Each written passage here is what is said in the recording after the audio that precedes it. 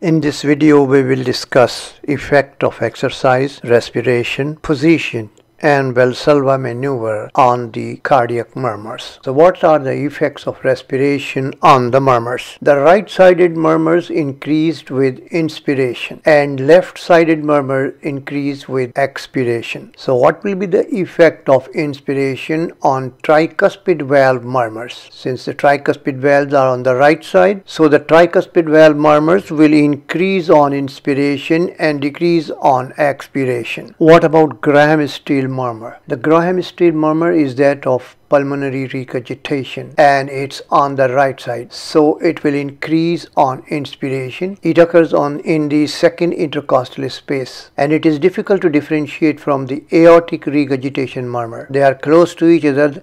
Aortic regurgitation murmur is in the third intercostal space on the left side. Both of them are diastolic murmurs and they are difficult to differentiate, but the Graham-Steele murmur will increase on inspiration. It's a right-sided murmur, but the aortic regurgitation murmur will decrease on inspiration because it's a left-sided murmur. The aortic regurgitation murmur increases on hand grip exercise. The left-sided murmur, they increase with expiration. The mitral and aortic valve murmurs will increase on expiration. Now the effect of exercise on murmurs. So what happens in exercise? There is increased blood flow through the normal and obstructed valves during the exercise. So the murmur becomes loud. So the murmur of pulmonary stenosis, mitral stenosis, aortic regurgitation, mitral regurgitation, mitral stenosis, and ventricular septal defect, they will all increase on exercise. But hypertrophic cardiomyopathy murmur will decrease on exercise because of decreased filling, because there is thickening of the interventricular septum. Now the effect of position on the murmur. Most murmur, they decrease on standing, whereas most murmur increase on squatting. So they are opposite to each other. Most murmurs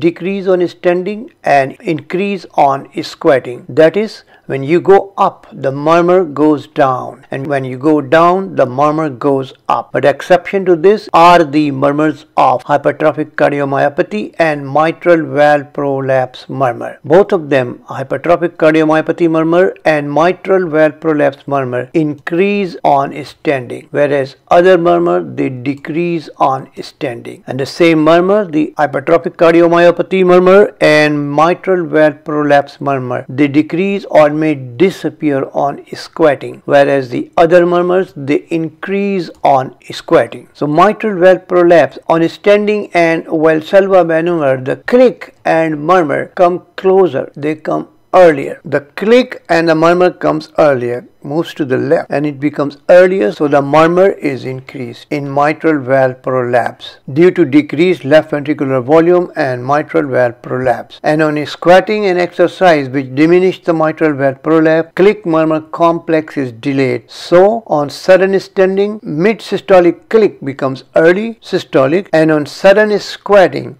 mid-systolic click becomes late systolic, so it's decreased on squatting and increased on standing. The effect of Valsalva maneuver now. The effect of Valsalva maneuver on murmurs are same as that of standing. That is, most murmurs decrease on Valsalva maneuver as they decrease in standing. Exception to this is the same exception over here too. Murmur of hypertrophic cardiomyopathy and mitral valve prolapse increases on Valsalva maneuver. Although the mitral valve prolapse murmur increases, but the systolic murmur of mitral regurgitation, that decreases, and it also increased by hand grip exercise and reduced by Valsalva maneuver. And the hypertrophic cardiomyopathy murmur increases on Valsalva maneuver and increases on standing.